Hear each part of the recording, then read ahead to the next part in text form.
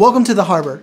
I'm Reverend Montana Hamby, and I'm excited to join you today as we continue moving through the season of Lent together.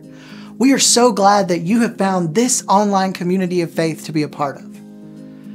I've spent a great deal of time with teenagers over the course of my ministry, and in my experience, the hardest conversations always happen at night. It's late in the evening on the last night of a retreat. It's the moments after everyone else has left the Bible study for the day.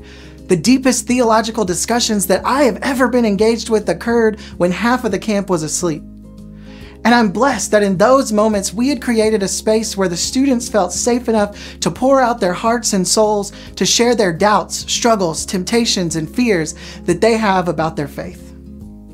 And it reminds me of this scene in the Gospel of John, where one of the religious leaders who had been speaking out against the ministry of Jesus came to Jesus in the night to ask some burning questions that he had. His name was Nicodemus. And he said to Jesus, "Rabbi, we know that you are a teacher who has come from God, for no one can do these signs that you do apart from the presence of God." And Nicodemus knew deep down in his heart that there must have been something different about Jesus, but his fear for how the other Pharisees would react to him forced him to secretly meet with Jesus when everyone else would have been asleep.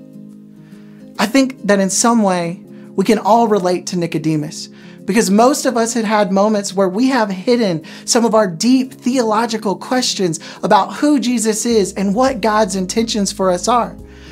Have you ever had those questions and felt like you were in a setting where you had to hold back? Have you felt like you couldn't fully open up about the doubts and challenges that you have? I know I have, just like you. Nicodemus set an example for all of us, showing that even if we feel like we have pieces of ourselves we should hide from others, we can always be our authentic selves with God.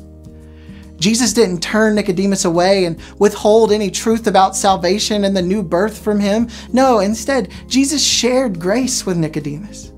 And Jesus will share that same grace with you.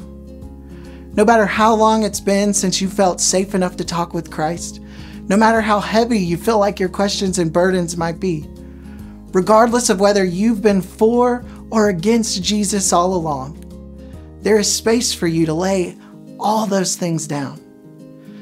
And it's my hope that the Harbor can be one of those safe spaces for you, a place to connect and begin asking those questions that you may have been afraid to ask out loud, a place to bring your challenges, bring your doubts, bring your questions. And when you do bring those things to the conversation, Christ will bring you grace. Amen.